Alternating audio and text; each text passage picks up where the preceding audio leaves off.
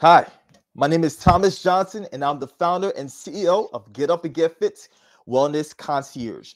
I'm also a C-suite advisor and investor, and you're listening to the How May I Serve You podcast, where I'm constantly on the quest to surround myself with the best coaches while learning how to better serve our executive clientele by asking them, how may I serve you? Today's show is sponsored by Get Up and Get Fit. And Get Up and Get Fit will be providing students with textbooks and school supplies in Cambodia in honor of our guest today, as well as our philanthropic mission to impact at least 50,000 people per year. And today's guest is Joe S. Joe, I want you to pronounce your full name, all right? Joe S. Joe Szynski or Szynski in Polish or Chichinsky. I don't care what you call me, just call me. Got you. And that's why I didn't want to butcher your name. Hey, life is fun. When I worry about names, that's the last thing. It's about what's in the heart, man. It's about what's in the heart. Gotcha. I definitely respect that. So Joe was actually in the military, and he is very organized and is well structured in his framework and also the way he carries his life. He's the owner and co-founder at BrainShare Business Mentor. His tagline when he meets people is, let's get on the call and see what we could do to help the universe. And I love that tagline. His passion is mentoring CEOs and executive teams who want to be in control of the growth and expansion of their business. His clients develop and grow in confidence, agility, awareness, and leadership essentials. One thing is for sure, they explain their influence, communicate more effectively, cultivate strong business and personal relationships, and develop a powerful team so the company can focus on exponential growth. That's amazing right there, Joe. That's amazing. It's my honor and privilege to help people. Yes, indeed. Even when I met you the first time, like you had this bubbly energy, and that's what attracted me to you right there, Joe. Well, thanks, Thomas. It's an honor and privilege to be here, and it's an honor and privilege to help anybody that asks for help. Awesome. So, Joe, let's dive into who is Joe Szynski, right? I'll make sure I get your name right once again. So tell us the 2-minute version of who is Joe, right? Where you from, how you got started, the 2-minute version. I know we need more than 2 minutes, but just for I'll go fast. But first I want to thank you and your organization for everything that you do. I've been to Cambodia. I've been to Angkor Wat. I've been around. So thank you so much for what you do to help the universe. Yes, indeed, man. It's my pleasure. That's part of my calling right there. You have to give. You definitely have to give back. And that's what the world is all about. The more we give, the more we help the universe, and that's why I'm here, and an honor and privilege to be on this show with you. So thank you. Joe Szynski. Okay, I was born in France, raised in Arnold, Missouri. Grew up in South Korea and live in the middle of Silicon Valley, the most expensive place on the planet, the middle of all kinds of startups. So I get to help people. I spent a 12 years, 6 years active duty with the United States military intelligence, which is an oxymoron, and I got the stories to prove it. I spent a phenomenal 25-year career with a little company called Hewlett-Packard Agilent Technologies as they spun off, and had a phenomenal career, retired in 2007, and my goal was to go buy an island. But what a little thing happened in 2008 when all my real estate crashed and burned. So everything happens for a reason. That got me started on BrainShare Business Mentors, because I looked around and I saw so many businesses that were struggling and didn't know how to build a business that works without you. Because building a business is just like building a house. You got to have that strong foundation, and then you build up. So many businesses try to jump into the middle of their marketing, their sales, and everything else, but without your goal setting, your time allocations, your processes, and your financials, you're going to crash and burn. And my job is to help them understand that and then move up that value chain to create a sustainable, predictable, stable, consistent, and emotionally connected business. That's what it's all about, a business that works without you. Otherwise, yes, you have a job or a hobby, which is okay if that's what you want. It's all about your goals. What do you want? Because our business is to support our personal lives, not to be our lives. And it's my honor and privilege to help people. Yes, indeed, and I love that right there. So Joe, have you always been this energetic, this bubbly man since you were a child, man? Talk to me about that. Let's It, let's dive back into your childhood. I not always. I remember my dad telling me, um, I came home from school one day and he says, Joe, looks like you had a bad day. I said, oh, I was all kind of down in the dumps. He goes, congratulations. I said, what? And he goes, congratulations. I said, what do you mean? I said, he goes, if you don't have bad days, you don't know what good days are. Mm. And I was like, wow. So when you have a bad day, it's like, guess what? Had a bad day. It's okay. But I start off every morning with, my morning routine. I do some meditation and everything. But one of the first things, one of the things I do during my meditation is, how do I make at least 3 people help them with their business? And how do I make at least 5 people smile? And you know what? When people smile, it just contributes to the good of the universe. So by being, energetic and getting that out, if I'm helping people, man, Zig Ziglar said to me back in the early 80s, if you want to make $1 million, help 1 million people. Mm-hmm. And when you make $1 million, you can help a whole lot more people than when you have $100. Yes, indeed. Yeah, it's all about that positioning, right? You position yourself so you can help others, and a lot of folks don't understand that. They don't really get that part, you know. It's I mean, this goes way back. It's better to give than receive. I mean, how many times have we heard that? And actually, when you give something, you watch that reaction. Mm-hmm. That's my energy. When I watch a business go from not making money to making money and helping the community because they're hiring people, that's contributing to the power of the universe. Okay. So, Joe, let's talk about your company name for a second, right? Brain Share Business Mentors. How did you come up with that name? So, as I was, getting this started, I watched so many people that didn't understand where their brain share needed to be at a specific space and time. So, just like you, Thomas, you've kind of got to be the CEO and the VP of marketing and the VP of sales and the CFO, and you got to wear all these different hats. Well, if you're thinking like a marketing guy and you're trying to do CFO work, you're not going to be very good at it, or if you're bouncing back and forth. So I've created a system that utilizes NLP techniques along with modalities and time blocking to create a system that you get 8 hours back in your work week. Now, if you had 8 more hours, you could actually start doing something with your business. So brain share is all about where is your brain share at a specific space and time so we can be effective at it. Got you. So, isn't that interesting? It definitely is. So for Joe, for those people that don't know what NLP means, right? Neuro-linguistic programming. So you can consciously change your subconscious mind. I know NLP's got some negative connotations to it, but whenever you utilize your modalities, you get very, very effective and efficient. Exactly. It's all about being intentional. So why did you get into coaching in the first place and being a business mentor, right? What led you down that path? Well, after I retired in 2007 and 2008 hit, and I was kind of stuck because my real estate investments were underwater and I couldn't go buy my island. So I was looking around going, what can I do to help? And I saw in 2008 during the recession, man, I'm just walking around and looking down El Camino Real and seeing these businesses, out of business. And I'm like, what can I do to help that? And that's how I got started, because it's all about helping the universe, man. Okay. So what's your I know you mentioned the NLP, but what is your coaching style, right? And your mentorship style? I mean, are you more of a nurturer? Are you more, because I know you're very systematic. Even like the chart behind you right there, you're very organized. You have the designs, you have the various steps. So I want you to share with the viewers and the listeners. Well, the reason I'm so systematic is I want to focus my energy on my clients and where they're at, and my job is to align to them, not them align to me. So yeah, I've got systems, processes, and tools, but every business is unique. Every business is different, and every business has different space in the overall building your business.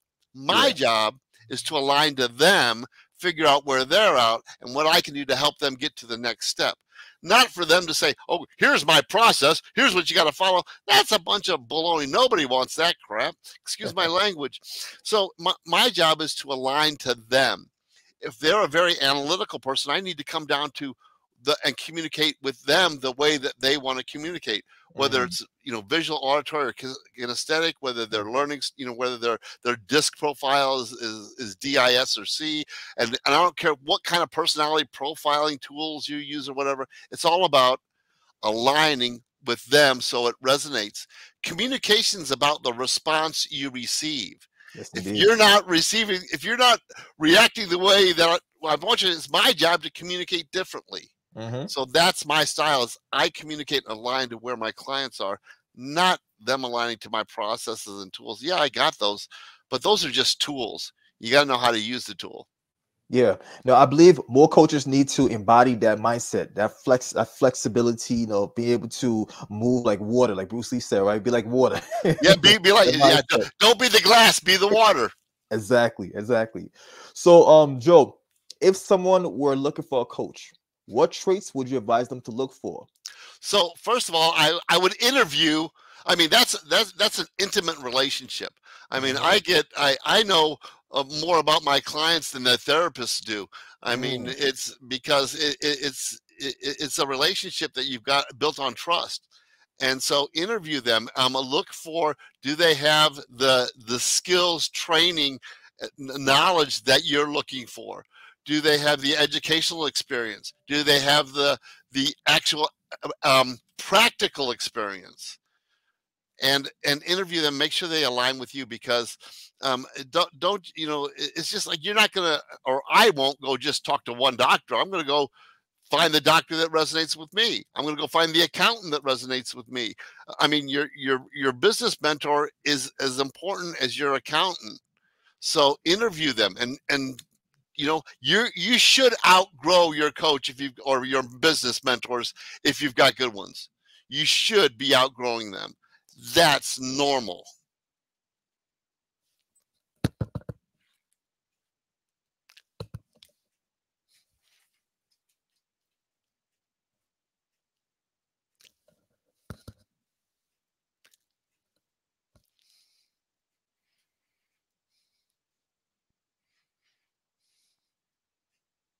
Hello? We're back. Okay, you know what? It's my mic. The battery is low. Yeah. So I was saying before, what you just mentioned, that was the first time I've heard anyone mention that you should outgrow your coach if they're a good coach. That's amazing right there.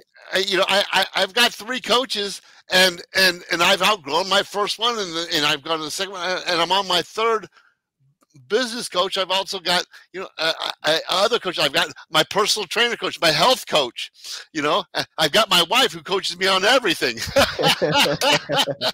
Yeah, you definitely can't outgrow that one. No, that one's been over 30 years, and I don't know how she's put up with me for this long. I think I would have divorced myself. Oh man. So Joe, let's dive into storytelling. I want you to share with us 1 or 2 success stories where one of your clients utilized your framework to achieve success. So one of my favorite one was this client came in. He was running a $20 million business and said, "Hey, Joe, I think I better actually make this a business now," because it was a hobby for him, and he built it up. Now, running a $20 million business, you should be making some money. The challenge was he wasn't. So we went back and we sometimes you have to go back to the very basics, and he wasn't allocating his time right. He hadn't set any goals for years. His processes, systems were not in place. They were just winging it. His financials it took over a year to get the financials cleaned up with an accountant. So we brought in a great accountant. We started looking at their processes. We set their goals. We built their time allocations to achieve those goals. And what in 2.5 years, we went from approximately a $2 million valuation to a $20 million valuation. That's a big jump. Yeah, but when you know what you're doing and put a plan in place, and I call it a roadmap. Okay, so you've got all this stuff to do. You can't do it all at the same time. Your head will explode. So we put together a roadmap. What needs to get done on a week-by-week basis for the next year? And then you go to the next year and you review that every quarter. Okay, what needs to get done? Guess what? The world's changed. I need to do something different. What do I need to do differently? So, and we did that until we got to, and when we got to that 20 million valuation, actually it was about 10 million. He goes, you know what, Joe? I think I want to start another company. Okay. And I said, okay, let's get this business working without you. And he was actually able to spend 90% of his time on the new venture, and the other business was running itself. He kept his finger on the pulse, make sure nothing was crashing and burning, but he didn't have to spend, 40 hours a week on it. He was spending maybe 2 to 3 hours a week looking at the financials, looking at the customer feedback, looking at the employee feedback. You see, that's the beauty of the brain share methodology right there. The brain share structure, the method. Definitely. It's simple. It's not easy. It's simple, but not easy. Now, I want you to break it down for the audience. What do you mean by that saying? It's simple, but not easy. Well, it's like, okay, you say, I'm going to build a house. It's pretty simple, right? But it's not easy. It takes a lot of work. It takes a lot of material. It takes you got to put the foundation in place. And it's not just about knowing how to do it. You've got to understand and implement it. You don't know something until you actually do it. It's like changing a tire. You can read a book about changing a tire, but until you actually change a tire, you don't understand it.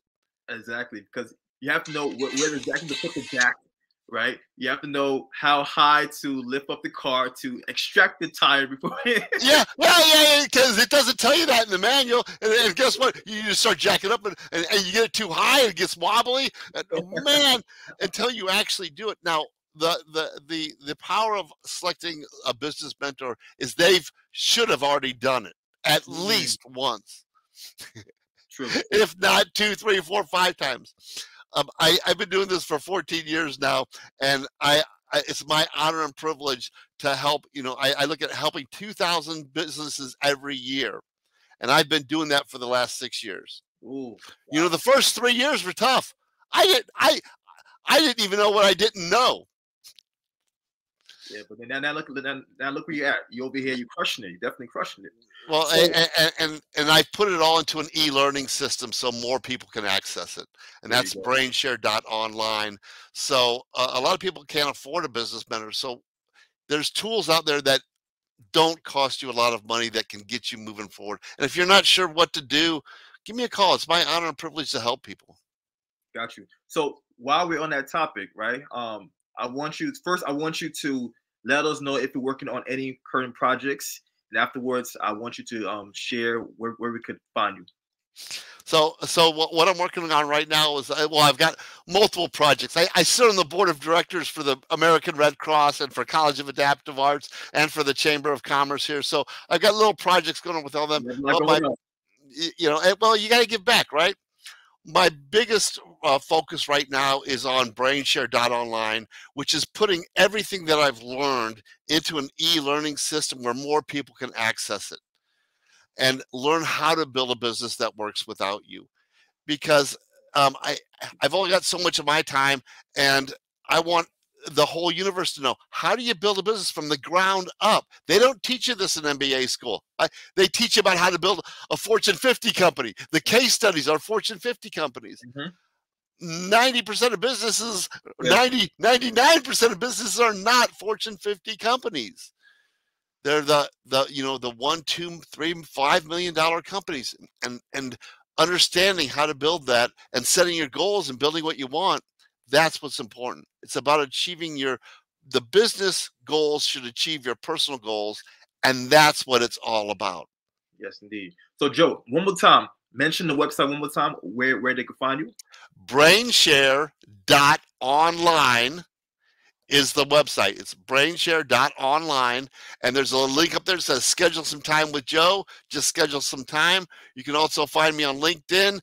My other website is brainsharecoach.com. Find me wherever you can, or 408-899-6737. Call my team, and we'll have some fun. And I'll guarantee you, you're going to get something out of our call. Yes, indeed, definitely. So, Joe, thank you for coming on today's episode of How May I Help You? And I have one last question for you before we leave, right? And that question is, how may I serve you? You tell me what I can do to help you, because you're helping the universe. So, I hear you. Here's how you can help me. Read my book, Brain Share. How business owners make more money, have more time. And you can see all the different modalities that you probably have to be to run your business, at least when you're starting out. So Joe, can we also access that book on Amazon as well? Yes, you can. It's on Amazon and Barnes & Noble. It's called Brain Share, How Business Owners Make More Money, Have More Time. And it's written to be read in about an hour and a half. So it's a ton of information, not a lot of fluff. If you want fluff, then we can go have some fun somewhere else. But this is all about how do you take that information and implement it, because knowledge without implementation is just a waste of energy. It is. It is indeed. So, Joe, once again, thank you for coming on. And to all of our listeners and viewers, thanks for lending us your ears and your eyeballs. And once again, this is your host, Thomas Johnson. If you enjoyed today's episode, please feel free to share it with someone else that would benefit. And we're out, and I'll see you guys next time. Cheers. Cheers, Thomas. Thank you. Bye, Joe.